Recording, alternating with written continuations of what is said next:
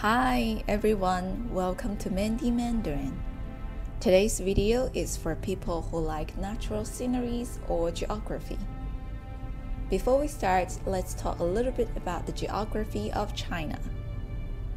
With a total land area of about 9.6 million square kilometers, China is a country with a wide range of climates and landforms.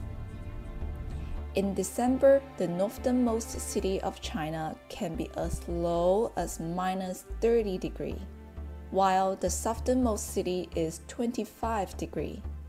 Yeah, that's how big the difference is. As for landform, China has a great amount of mountains, rivers, river deltas, forests, waterfalls, lakes, islands, and so much more. And today we're going to visit the Karst Landform in the south part of China. Karst is a term used to describe landscapes that are formed by chemical weathering process controlled by underground water activity. Karst landscapes are mainly composed of limestone rock that contains more than 70% calcium carbonate. Oh wait, it is so complicated! Yeah, I feel the same. I copied the definition of Karst Landform from a geography book, but actually I don't really understand the chemical term. Yeah. Well, if you are looking for a professional explanation, you can search Karst Landform online. I'm sure the professionals can do a better job than me. But not now, keep watching my video. Okay, the most common types of karst landforms are enclosed depressions, sinking streams or swallow holes, springs, dry valleys, or caves. Yes, caves! So today we're going to a cave.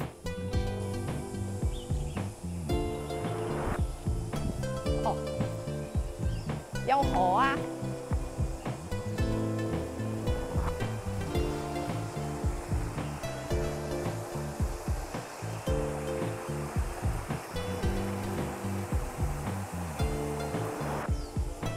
哇，蚯蚓啊，咁長！呢個係我手機。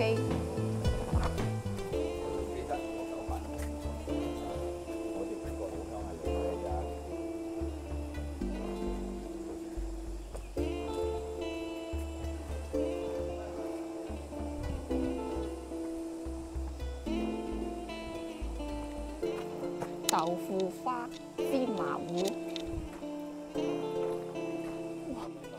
The cave we're going today is named Ling Xiaoyan. It is located in Yangchuan City, Guangdong Province, China. The cave covers an area of 7.98 square kilometers. It is one of the biggest karst landform cave in South China.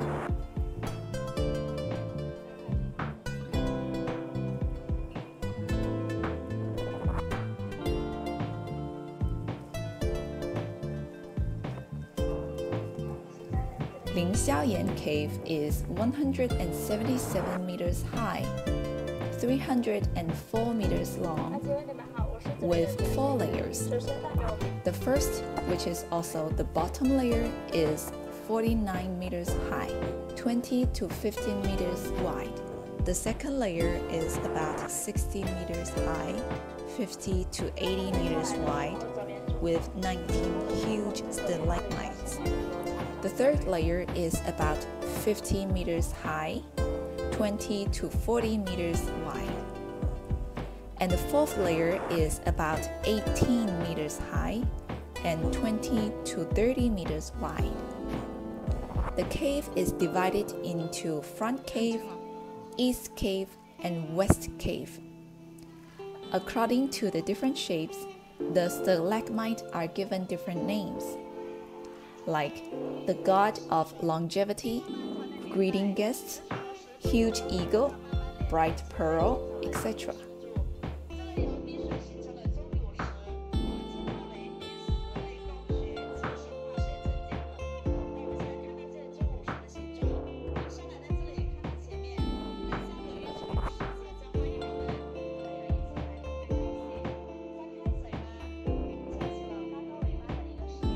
This stone waterfall is one of the flow stone on Karst Wall.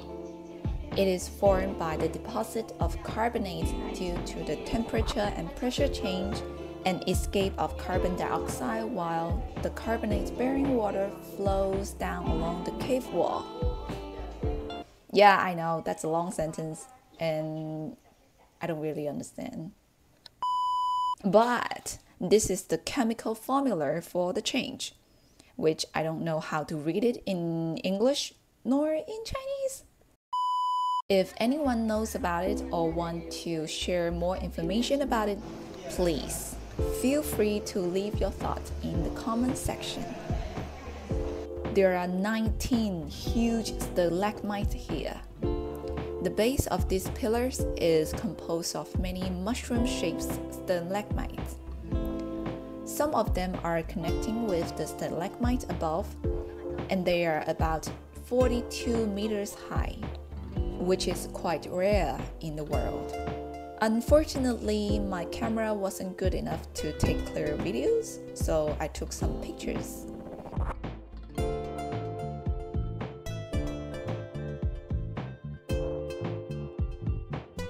Look at these big pillars. They are spectacular. But you know, they are all formed by water drop. In this cave, you can see water dripping down. The water contains calcium and is dripping in the same place. The calcium accumulates in the same place and will slowly turn into stalagmites.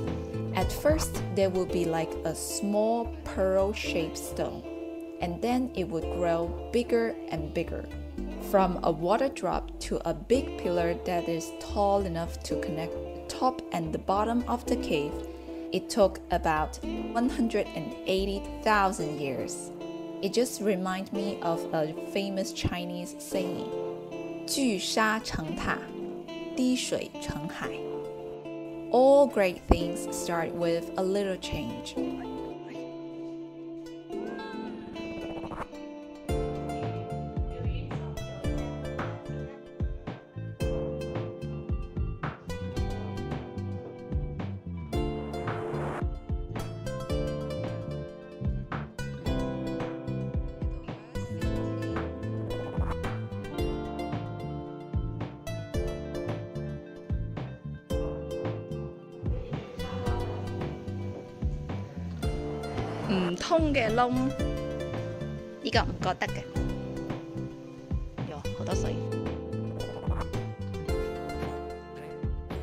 There's a hidden river at the bottom layer, about 300 meters long.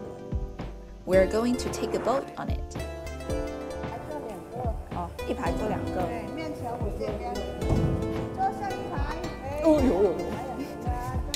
The river flows slowly. There's an auntie punting the boat for us. It's very dark, very quiet, and kind of mysterious. All you can hear is the sound of water flow.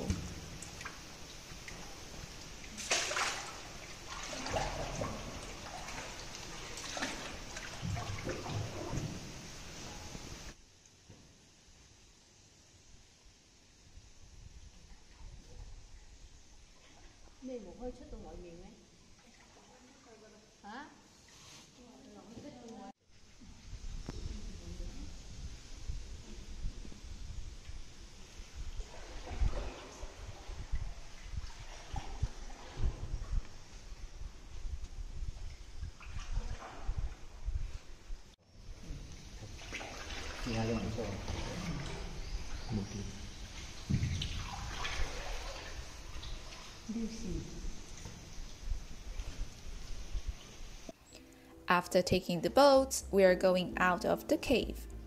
Oh, before we go out, let's eat a bowl of tofu. This is the super soft tofu. The texture of it is like jelly. We call it Tofu hua, which literally means tofu flower. The taste of tofu hua varies in different parts of China. It's sweet in the south, salty in the north and spicy in Sichuan.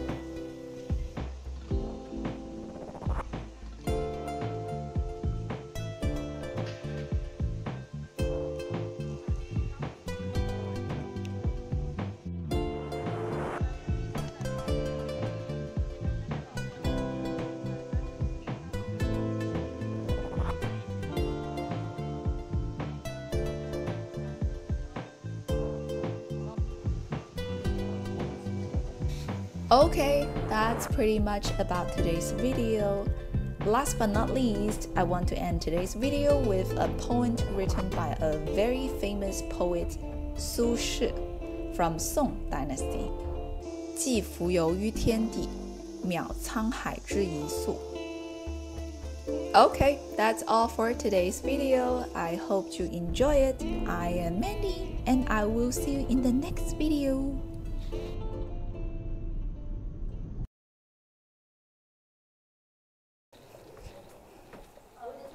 Wow.